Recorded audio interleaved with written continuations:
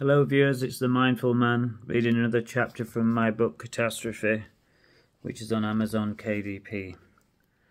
It was the only place where she could get any peace, and Kate lay on the bed with Snowy on her tummy, and she tried to remember a time when she wasn't miserable.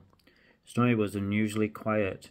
She didn't like being shouted at, and Kate stroked Snowy's stomach and she began to feel better. And with the wagging of Snowy's tail she could tell that she did too. They lay there for hours and Kate could see the streetlights sparkling in the newly fallen snow. It looked very beautiful. Kate fell asleep watching the fat snowflakes coming down like teardrops. It was like God was having a massive pillow fight, she thought, and they had burst and covered the whole world with its contents.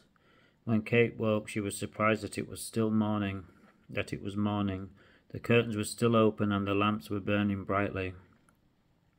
Snowy was purring at her feet, and she felt as comfortable as a hot water bottle, thought Kate. Eventually Kate willed herself out of her too comfy duvet, and she made her way downstairs, where Mum was washing up and Jack was busy reading the morning papers as usual. It gives him something to moan about, thought Kate truthfully. Keep that Moggy away from me, he said, as he rustled the papers with irritation. She's not a Moggy, she's a lovely cat, thought Kate, wounded, but she didn't say anything. The last thing she wanted was another row. Jack was the manager in a well-known retail store, which Kate couldn't bother to remember. But the way he acted, you would think he was the head of some multinational company like NASA, thought Kate. It was comical. He was dressed in his black suit and pinstripe shirt and tie, and as usual Kate admitted that he looked smart, but she didn't like the way that he looked down on her and other people who did ordinary things, like a real dad who was a taxi driver.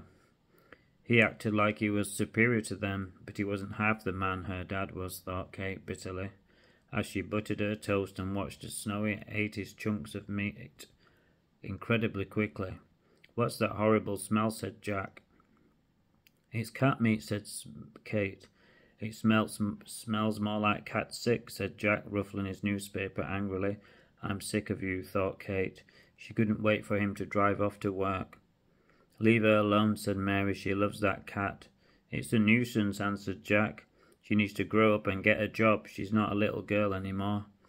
I could have a place for her in my clothing section, he said.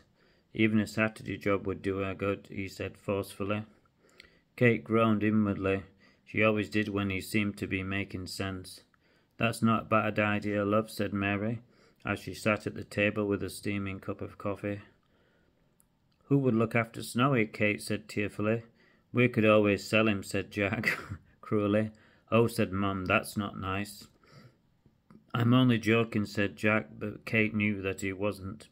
That's settled then, he said. I'll arrange everything for you, he said before he finished his coffee, and then he marched off out of the house with military precision. Hope you like this chapter. Please sub me.